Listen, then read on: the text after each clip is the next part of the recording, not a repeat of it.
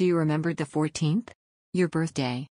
He explained, in one of his initial communications, that he did not find it easy to communicate, adding humorously, I knew how to drive a boat or a car, but I'm hanged if I can get the run of this yet. Later she asked him, Are you with me in the car, boy? Yes, was the reply. Do take care. Why? I am a good driver. Yes. So was I.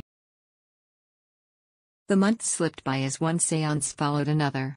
Always Sir Henry and Lady Segrave held long, intimate conversations.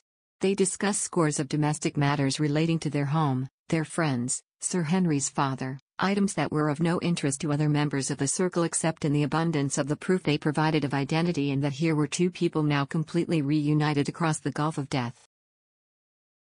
One evening Lady Segrave asked Dreadcloud's permission to bring a friend to the next séance.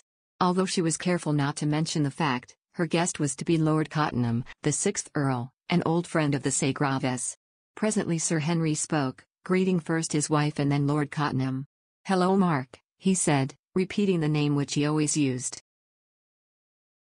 There followed a lively conversation between the two, as natural as many others that must have taken place between them before being interrupted by death. Now they even joked about the mechanics of direct voice communication. Can you tell me how to work this thing? Said Segrave, indicating the trumpet. You put your mouth to the hole, I suppose, and talk, Cottenham replied. But tell me first, where is the hole? Was the laughing spirit rejoinder. Then in more serious vein he said, I have been afraid for Dee. She's been so sad. But not anymore, Cottenham assured him. She's been happier these last few months than at any time since your passing. And you are happier, too, Barbanel interposed, much happier than the first time you returned to us. That is true, and it is this that has made me so. I did not want to leave her.